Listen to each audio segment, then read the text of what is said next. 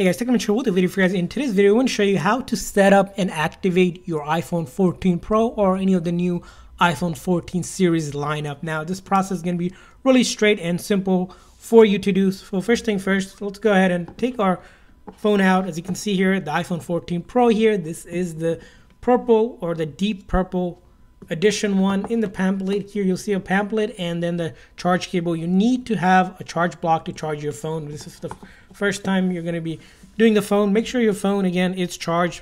Our phone here for the very first time, we're turning it on. We're going to go ahead and take that off and turn it on. So how do you turn on the iPhone? Simply hold this big side button on your right hand side. That will allow you to turn on your iPhone. You want to press and hold until you see the Apple logo, and that is turning on your iPhone 14 Pro. Once it turns on, again, it takes about 5 to 10 seconds when you initially turn it on. Again, be a little patient with it, and as you can see, it flashed Apple twice, and we're at the hello screen and we're ready to set up. So you'll do is swipe up. So to get to the screen, you'll swipe up just like this, and that's how you start getting access to the menu. You want to first select your language, so we'll select English. You want to select the region you're in. Of course, by default, you should recognize the region. We're just selecting our country here, and then we'll hit that setup manually. And the very first thing when you do this is that you want to make sure you connect it to a good Wi-Fi connection. You could do it without Wi-Fi or iTunes. Usually Wi-Fi is the best way to do it. So we want to select our network here, and then we'll put the password for that network we selected. So I'll go ahead and put our password in. Hopefully it's correct.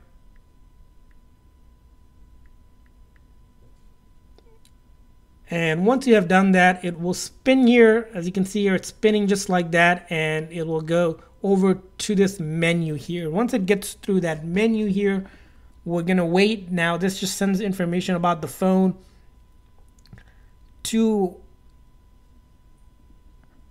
Apple to make sure the phone is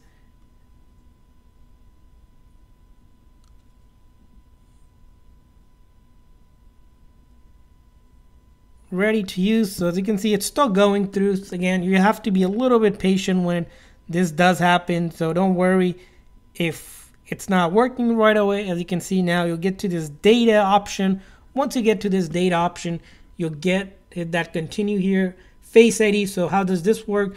Basically, you will scan your face. Once you hit that continue, it will tell you to rotate your face and look at the camera, different ways so you can set up Face ID. You can choose not to set it up too, so again, but you'll need to have that. So if you have Face ID enabled to do things like unlock, use Apple Pay, and much more, again, the best way to go forward. So you'll hit that continue option. We'll show you in a second. If you hit that continue option, you'll have the ability to set up your face just like by looking at it, and it'll tell you to do things. You can always set up later in settings as well. Next thing is password. Again, you have a couple options when it comes to password. If you click option, you could do 4-digit, but there's a 6-digit other one, and you want to make a super simple, but don't make it too simple that it's easily guessable. So we'll just put a random one here.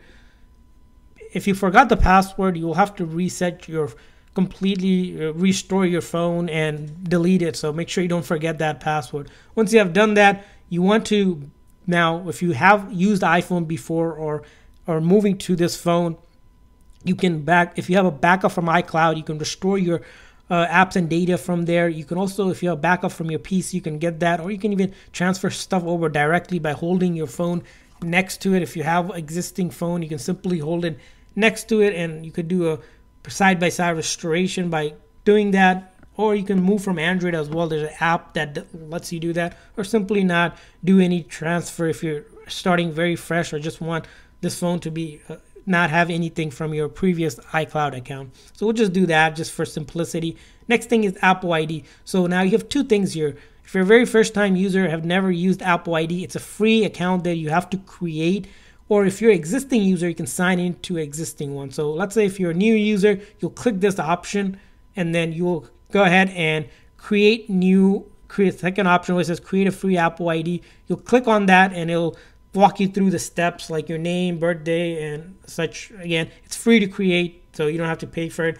you'll need to either enter a payment option or select none once you go through it. But if you're an existing user and want to use your Apple ID but didn't restore from backup, you'll need to sign in here. So we'll go ahead and sign in with our account here that we have for the demo purposes. With that next option, and then we'll enter a password here. Now let's go ahead and enter the password. And once you enter a password, you'll hit next. Now, like you said, if you're using it with other devices, it will send a code to that device that you have, or the other device, or a text message if you have it set up with the phone. So we'll send a text over. Again, this is going to be different for everyone. So whatever we put in here won't really matter to you, because you'll get a new code. Everyone gets a new code when they sign in. Now, this code you don't have to remember, because each time you get a different code. So don't even look at this, because it doesn't really matter for you if you're looking at it or not, because this code is only specific, randomly generated for your account. We'll hit agree here, and then it will again take a few minutes to set up things.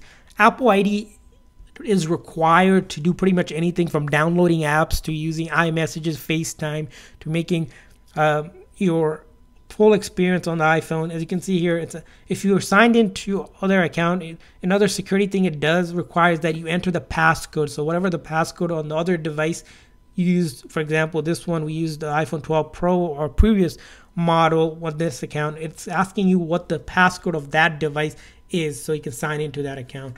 So we're just going to enter the passcode of that device. Again, that one shouldn't matter for you. This is just for our, again, purposes.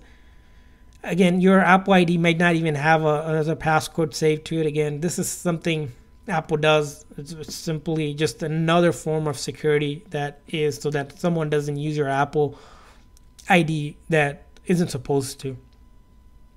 And as you can see here, you can make this a new phone. You'll get this message where you can add data, or you don't need to. You can just go ahead and do all of that. Hit that continue option. As you can see here, now this is an important part when it comes to setting up phone service. So with the new iPhone 14 lineup, there is no more SIM card. So in the past, there used to be a SIM card here, which you could take from a previous phone and insert it. So I'll just show you an example. On the 13 Pro, there was that SIM card.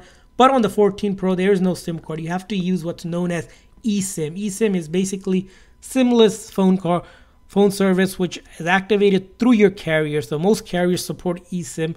You have to get a QR code from them, which you can use, or you can transfer it if you have a phone nearby. Your old phone, if you hold it near it, it will recognize the phone and start doing the transfer of your cellular data. So if you click on that, it will look for the phone nearby. Or if you have a QR code from your carrier, which your carrier can give, you can contact your carrier for it. You can get that so you can activate phone service. Remember, without phone service, you won't be able to make calls, texts, or even use your data outside of your Wi-Fi. So make sure you do that step after, or you can come back later to do it again. But eSIM, it's really important. You don't want to skip that. We just have to skip it because we don't have an eSIM right now. And then Apple Pay, you want to set it up if you're going to be using Apple Pay. It's just a way to purchase stuff. You can always come back in the wallet later.